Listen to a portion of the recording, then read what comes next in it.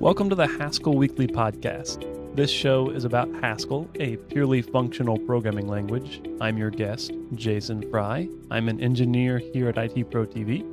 With me today is your host, Cameron Gera. He is one of our software engineers at IT Pro TV. Thanks for joining me today, Cameron. How's it going, Jason? I'm glad to be here. It's going really well, thank you. Oh, yeah? Well, what are we doing here? I mean, I come just hang out with you, and you're like, hey, let's do a podcast. So what are we doing a podcast about? That's how that worked. We're doing a podcast about Haskell, Cameron. Oh, okay. we there's a lot to talk about in Haskell. I don't think we have all that time. Not really. We're trying to keep this to 15 minutes. Haskell's pretty simple. Are very busy people. Not much to do here. No? Oh, okay. Well, hopefully everyone will learn Haskell. Well, so we were looking through Haskell Weekly, as we do most weeks, and found an article that you and I can talk about and maybe springboard off of called 4 Tweaks to Improve Haskell. Mm-hmm. So Yeah. let's talk through that. Yeah, it seems pretty interesting. Reading through it, it looks like Digital Assets is the one who wrote this. They seem to be pretty big in the Haskell community, and also kind of in the open source world, which is kind of cool. And they kind of seem to have some sort of idea that there's tweaks in Haskell, which every programming language has enhancements. And I think today we should kind of talk about what's good about these tweaks, maybe some of our frustrations with these tweaks. But the first one they mention is pretty interesting, something I'm on board with because I'm a lover of Elm. They call it the new colon convention, which is quite funny because, as you know, type declarations for functions in Haskell are double colon. And they make the joke that Haskell would be a much faster, lightweight language if we just took out that double colon, made it a single colon. Yeah. Like our language of Elm, you know? Yeah. You mentioned Elm, and we love Elm, but what is annoying about Elm is that it does the opposite of Haskell here. So this convention is just saying, no, do what Elm does. So when you have the type signature, you use a single colon instead of double colon, and then I guess cons would be 2 colons, and you use cons probably far less than you use the type signature, the declaration there. So yeah, they say hackage would be 1 megabyte smaller, which is pretty substantial considering. That feels like a lot. Yeah, I mean that's pretty cool. We are Elm users here at IT Pro, so we are very familiar with the syntax. So it would make it pretty easy for us to switch over in Haskell, because I can't tell you how many times I end up typing double colon when I'm in Elm and then single colon when I'm Haskell. You know, we do promiscuous pairing here, and generally my pair is like, are you trying to do Haskell or Elm? Like, what are you doing here? Yeah. So it would make my life a little simpler if we just had one convention that went across Elm and Haskell. Yes, but one thing I will say against this is that the idea with cons is that I'm going to mess something up here, but you are you're visualizing the spine of the list with these single colon, which makes a lot of sense theoretically. But I think what Evan does with Elm, I've heard people say that he does okay breaking with convention if it makes it more sensible inside the language. And I think that's why he's done it that way, with 2 colons being cons instead of the 1 colon. So while a double colon cons and a single colon type declaration would mean less typing, less colons, I can see like why Haskell did it that way. Mm-hmm. I doubt it will ever change in Haskell, but overall, I'm on board too with this change. Yeah, and one other thing before we move on to the next one is they tend to use the list constructor as the type instead of putting brackets around their types for a list, which is kind of a very Elm-based thing as well. So I literally, when I saw this article, I was like, did they write Elm or did they write Haskell? Because it literally looks like something I would find in our Elm right now if we went into there. Yeah, that's valid Elm. Yeah, for sure. Funny enough. But no, and I think that's cool, and I'm on board with that one as well. I think they're onto something, but like you said, I think Haskell's not going to change that, and that's okay. I know there's been conversations preparing for this, kind of looking through what was what. There was definitely some issues about it, and there was good conversation about it, but the bottom line was nobody else wants it, especially if they're not an Elm user. They're used to Haskell this way, so they're not going to change, which is totally valid reason. But the next one they kind of talk about is record width syntax, which this kind of confused me a lot, and that's probably contradicting myself. Is like, I'm used to Haskell, and so like it looks weird because it looks more like something in Python or Mhm. something you'd use in one of the scripting languages. It seems a little wonky. What do you think, Jason? Well, I agree with you, however, with a big caveat that the authors of this post are smarter than me. Shane Fletcher and Neil Mitchell. Neil Mitchell is probably well known for being the author of Hoogle and HLint and GHCID, which we use all three of those here. Hmm. So he's smarter than me. So either they didn't make a good enough case for this, or they made a great case and I'm a bit slow, or it's just not good. What I don't like about the with syntax is that it's 5 characters versus 2. And with only has 4 characters in it, but there's an extra space you have to put in there. So it's longer, and to me, it doesn't enclose the record. Hmm. I like the curly brackets enclosing the record. Um, this is one of those things that people can have holy wars over what is essentially completely unimportant. Hmm. But those are my 2 opinions. It's longer to type, and it doesn't visually enclose the record, which I've come to appreciate. Right. And like they have some examples of little functions that like setter functions that doesn't really seem to help. Like I can see their reasoning for it because like they have a simple function that says set this value to 2. And so the function calls blah with foo equals 2 and it says, okay, set this record its field foo to 2. But it just does not it just doesn't feel right. Like I feel like I would rather say at this point I would be able to just put record like put all that R that's there and then use record syntax and put in the attribute that we're trying to update. Yeah, and that's the thing they say is that its impact on readability is profound. And I don't know if it's profound, but that little function that you say, this function is called set foo 2. So with the record syntax, that means R, bracket foo equals 2 bracket, right? That Hmm. it's awkward to say those words. It's awkward to describe that. But with the with syntax, you would say set foo2 R equals R with foo equals 2. That's easy to say in English. Hmm. I'm just reading it off the page. It does make sense with that. You're saying, okay, this new R is going to be the old R with foo equals 2 now. Hmm. And I get how that readability is a little better, but I'm not a big fan of this, especially when you're using it when creating the data type. Hmm. I don't like the width there, and I don't know how it would look if you're updating multiple things at once. So is that R with foo equals 2, comma, bar equals 3, Hmm. comma X? I'm not sure what that would look like, but yeah, I'm just not a fan. Yeah, and they brought semicolons back. I try to escape JavaScript.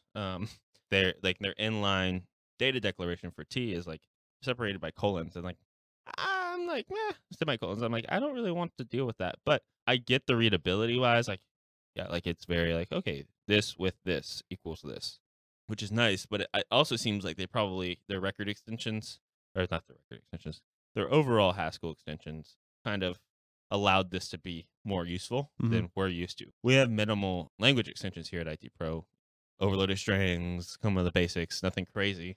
And so they're talking about, they use record puns and record wildcards, and that may be helpful for these records if they use the with syntax. Yeah. I just don't know enough about that to say one way versus the other. Yeah, and I'm gonna go ahead and assume that is where the power of this thing lies, because you're right, we don't use those extensions. I'm gonna have to assume that again they're smarter than us, so Hmm. that's why they like that. Yeah, no, I would say that too. Well, yeah, there's another pretty cool one that I'm on board with. I was very confused the first time I saw it, but they call it inline function return type annotation. So, pretty much what this is doing is giving a function a type declaration the same time you declare the function. So, reduces line costs, which is nice, but it allows you to say, okay, we have a function. It's going to take a variable with colon the type, and then colon the type that the function returns. Which key seems kind of nice. Like it doesn't seem terrible, especially for like quick functions that you're using to, just one-time use. Makes it pretty easy to say, like, okay, let's put this. We know what this type needs to be, and it tells Haskell's compiler, like, hey, this is what type this is, without needing necessarily its own line to say, oh, this is what this type is. Mhm. And I feel like I mean, I'm certain there are languages that actually have this syntax very similar to this, and I'm trying to remember which one or ones. I'm wanting to say PureScript, TypeScript, something like that uses this syntax. And at first, yeah, I can get on board with this, and it's not bad. But at first, when I thought about this, yeah, I was confused, and then when I grasped what was going on there, I thought, well, what if you have several, parameters to this function, 3 or Hmm. 4 parameters, and the parameter name, because you want to be very clear with what this parameter is, it's something that's more than just one character. So what Right. I'm getting at is you end up with this declaration that's really long and is going to break over multiple lines anyway. Right. So that's going to not it's not going to help if your intent is to take the function definition and signature and roll them into one line. But I Mhm. think there's more to it than that, but I just want to point that out. No, yeah, I would agree with that. It could definitely make it could get a little hairy if you have more than one or two arguments to the function. So I'm definitely on board with that. Looked like this kind of interesting fact that they had pointed out was GHC had always parsed signatures, but would just throw an error in the later phase, which is kind of interesting. Like they're like it's a good sign that they're a logical construct in Haskell. Like allowing that to be something that maybe not super difficult for Haskell to implement one day, but yeah, I'm still definitely on the fence about this one, but I definitely feel better about it today than I did about yesterday, you know?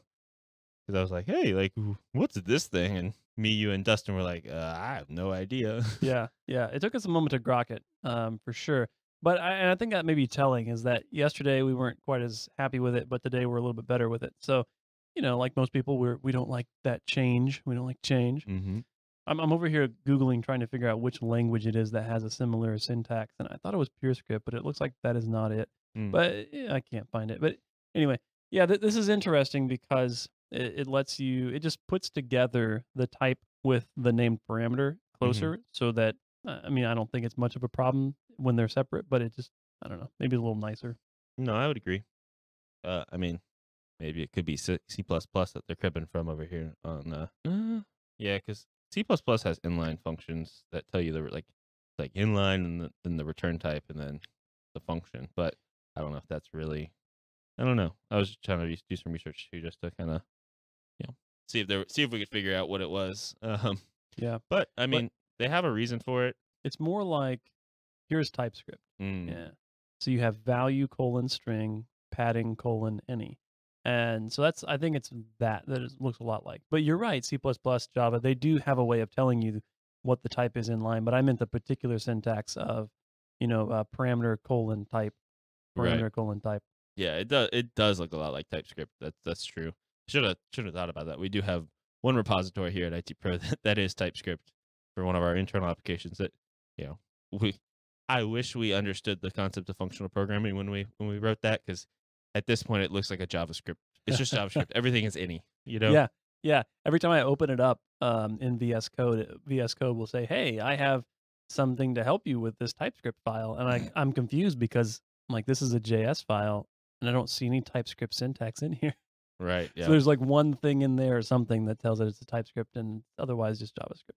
Yeah. Pretty much. Which that's is what it is. We live and learn. But yeah, so I obviously that's three of the four we've talked about here today.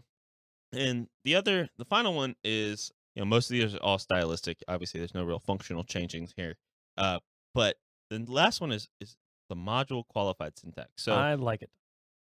I do too, to an extent. And this is probably my just lack of knowledge. Is that I just wish it could be like Elm, where you could just import blah and then you could use it as blah dot whatever, instead of you importing blah and it just imports everything that blah exports, which I understand Elm's different than Haskell, but I do kind of like that rather than like always exposing everything that a function has. Elm says you have to tell me what you want to expose if you're going to expose everything, or you can access it through the qualified name, which is kind of I prefer that when I go back and read it. But this is an improvement. I do agree. It helps with like the tab issues, where you've got one import statement and then you've got a non-imported statement, and they just look wonky, especially if you use like not Brittany, Hindent. Mhm. Hindent looks really wonky, which it's like it looks clean, but at the same time you're like this could just be better. So their proposed solution was just instead of import qualified M, you would use import M qualified, which reads better too, because like okay, I'm importing M as qualified rather than like import qualified M. Like it doesn't necessarily read well, and it seems a lot like they're very much on board with just kind of making Haskell easier to read for the human, which isn't bad. I think it's a good. I think it's a noble Yeah. cause. But yeah, I would be on board with this one as well if they could just do like not export everything and just implicitly have to expose whatever you want to use if you want to expose everything in a module. Yeah. And I'm more okay with Haskell's way of doing things than you are. I know it's not a big deal for either one of us, but the reason I really like this is, I mean, most of these come down to the way we use the language versus somebody else. Mm-hmm. So the way we use Haskell is we import everything qualified. So data.ason, for instance, when working with JSON stuff, we import qualified data.ason as ason, and then we use it, ason dot to JSON or whatever. But there are some weird infix operators in there that always look really ugly whenever you qualify them. So you Mm-hmm. have ason dot, what is it, dot colon or colon equals or whatever. That it Right. just Equal looks colon. really weird. So we will explicitly import the infix operators that we're going to use. So we have import qualified data.ason as ason, and then import data.ason, parens, and then we list all the infix operators. So no big deal. But in addition, we sort our import lists alphabetically. When you have it that way, the import qualified is comes differently in the order than import data.ason infix operators. Right. So what I like about this is that you have import and then the library name and then other stuff. So if Mm-hmm. you have import data.ason qualified as ason, that will come right next to import data.ason infix operators.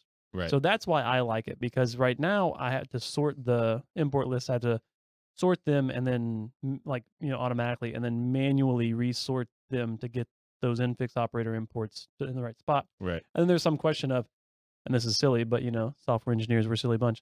Do you do the qualified data.ason first or second? And where are Mm. the infix operators? So I just don't want to have to think about these things. No, that's I fair. just want to, select this list, hit colon sort in Vim, and boom, it's done. Mm-hmm. Um, that's what I want. And this would make that possible. But yeah, it's also more readable. It's Mm-hmm. more it's closer to English, at least I should say. There's a lot of people writing Haskell that don't speak English very much or at all. So I don't know what it's like for them in their language, but certainly better for English. I would agree. Yeah. There's definitely a few perks in this document, especially in this bullet point of the imports. One being readability, the other being sorting, which is a little more minor. That's not necessarily all that big. But I do really appreciate these two authors writing this article. I think it was good food for thought. It really allowed us to kind of understand what maybe some of our opinions and solidify some of our opinions about Haskell and why we like Haskell. Hmm. And challenge some of our opinions and be like, okay, why do you like that? I think that was really important as we as an engineering team are getting more and more familiar and comfortable with Haskell. This allowed us to really form an opinion and have a little pride about what we like about Haskell. You know what I Yeah, mean? yeah. Yeah, I like this article, and again, the authors Shane Fletcher and Neil Mitchell, far smarter than I Agreed. or Cam. I can speak for Cam on this one. Ouch. But I agree. I do agree. I do agree. So I said before that their opinions are righter than mine, generally speaking. So anytime I differ with these folks, I want to give that caveat that they're certainly smarter than me. But Right. but like I said, it comes down to, I think, largely how do you use the language, and we just use it differently than they do because they have different extensions on or whatever. And I think that's the main difference. Right. And I think they're trying to, like most Haskell shops around town, like if you're trying to find someone to come in and learn Haskell, you want to remove as many barriers as possible. And so I think they were trying to kind of bring Haskell more to a point of a TypeScript and cleaning up some of the clutter that can kind of trip up people in Haskell. Obviously, it just takes a couple times to fully understand and grok what's going on. But if you can remove those barriers before they happen, like that's good, Yep. So I definitely do applaud them for that, and I do appreciate them taking the time to kind of express their feelings on this subject, especially because they both have different backgrounds.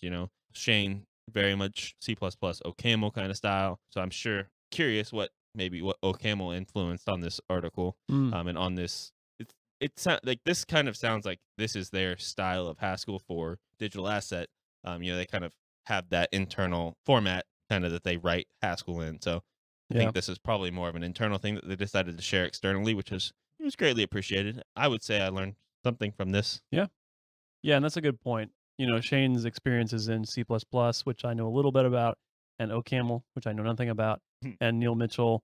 I'm sure he has a lot of experience in a lot of things, but certainly Haskell is the main one from this description. It seems like. Yeah. So yeah, that's a good point. Maybe OCaml. There's some similarities here with OCaml stuff or something. Yeah, I know Neil Mitchell. He seems like a really cool guy. Got a PhD. Definitely smarter than I am. Yeah, we use HLint and GHCID all the time, and Yeah. Hoogle. Yeah. So I love it. Obviously, the guy knows what he's doing. Well, Jason, I just want to thank you for being on the show today with me. It's my pleasure. And thank you guys for listening to Haskell Weekly Podcast. This has been episode 9. If you liked our show, find out more at our website, haskellweekly.news. Thanks again for listening. I've been your host, Cameron Gera. We'll see you again next week. Bye.